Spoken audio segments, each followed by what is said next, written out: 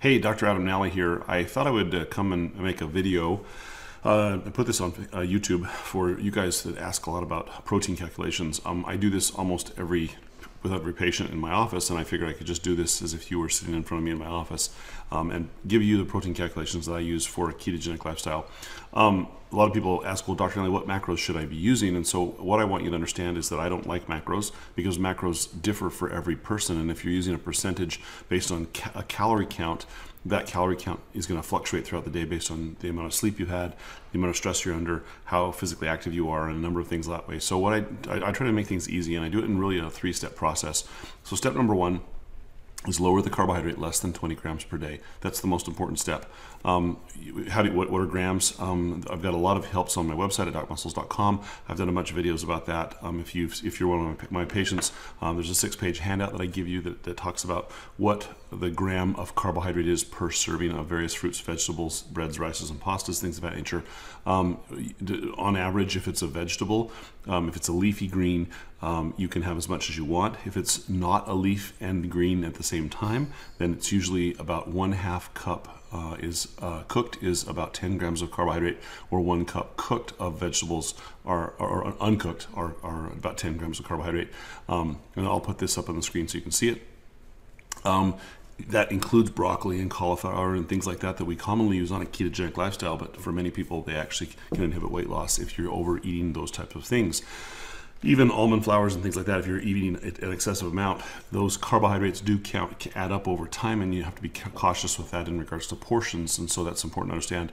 Vegetables, I usually one vegetable, if you eat the vegetable in the way the Lord packaged it from fruits. When I'm talking about fruits, if you eat them the way that they were packaged off the tree, those are usually 15 grams per apple, per orange. Although a banana is 30 grams of carbohydrate, it's twice the size of a regular piece of fruit in many cases. Same thing with melons. Usually a quarter of a melon is going to be 15 grams of carbohydrate, so be cautious with those things. You can find a lot of the carbohydrate content of food on nutrition.com. It has, or some of the nutrition sites that are available there, they have that information. But if you're one of my patients, you can read that in the handout. So first, keep the carbohydrates less than 20 grams per day. Second, important aspect is we want to calculate protein. Now, the calculation of protein for men is for the first 5 feet of height, we give you 50 grams of protein. And then for every inch thereafter, 5 feet of height, we give you 2.3 grams. So if you're a 6-foot male, that means for the first 5 feet, we give you 50 grams of protein. And for the next 12 inches, you multiply that by 2.3, and that gives you a number that you add to the 50. Then we multiply that by 1.2 if you are if you're not active, if you're sedentary. And if you're an active male, we multiply that by 1.6. That'll give you the grams per the grams of protein that you need per day. And if you're eating 3 times a day, you can divide that by 3. I'm going to put the calculations here so you can see that. If you're a female, for the first 5 feet, we give you 45 grams of protein. And for every inch thereafter, we give you 2.3 grams of protein as well. There's no multiplier if you're sedentary. That 45 grams of protein plus whatever we add to it based on your height is the amount of protein you need per day as a baseline. If you're physically active, we multiply that by 1.2.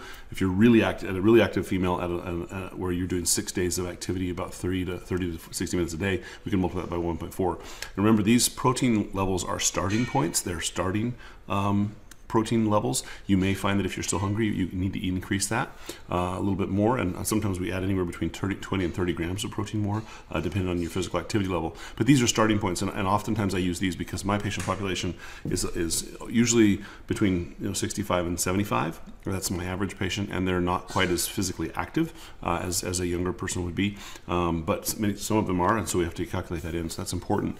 So you can use those calculations there. These calculations are also on my blog, and the reference to the protein calculations is below in the blog information down below in the reference section of this video. So remember, keep the carbs under 20 grams. Number 2, calculate the protein based on your height and your physical activity.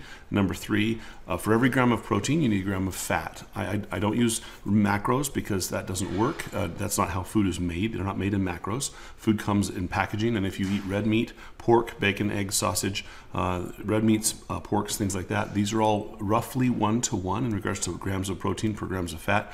Bacon and sausage may be a little higher depending on the cut. Sometimes it's 1 to 1.1 or 1.2. But roughly, if your protein to fat ratio of that food, let's say you use hamburger and it's got a 1-to-1 ratio of, for every gram of protein, there's a gram of fat. If you calculate the calories, if you calculate the percentage of fat by calories, that comes out somewhere between 60 and 70% fat. So if you're eating red meat, pork, bacon, eggs, and sausage, you're hitting 60 to 70% fat with that particular food. That's a ketogenic level. Now, a high-fat diet is any diet that contains more than 30% fat. So you're already at a high-fat diet in that regard. And if you're eating more chicken, fish, or turkey predominantly, then you're going to see that percentage drops down to somewhere between 25 to 35%, depending on how you cook it, what you cook that chicken, fish, or turkey in. So you can see how that you can fluctuate your fat content based on your hunger level. And if you're more hungry and you need more fuel because you're more physically active, you may want to focus on more red meats and eggs. If you're looking for more lean foods and you're decreasing that fat because that food fills you up too fast, then you may want to look at leaner foods to ensure that you're getting adequate protein. There is no carbohydrate deficiency disease, so you don't have to eat any carbohydrates if you don't want to. But there are deficiency diseases with protein loss, and there's fat deficiencies if you're not eating enough fat.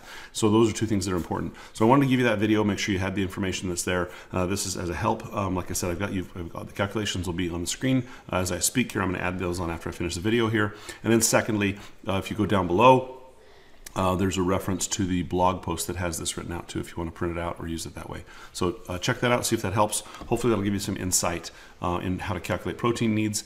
I know there's a number of other protein calculators out there, a number of bodybuilding sites have them, and they use a slightly different variation, but oftentimes the starting points are close to the same. And remember, these are starting points, they're not the end all be all. You may fluctuate up or down based on your needs and your physical activity. So hopefully that helps. You guys have a great day. Remember, keep the fat high by eating red meat, pork, bacon, and eggs, and keep the carbs low and pass the bacon. Have a great evening. Talk to you later, guys. Bye-bye.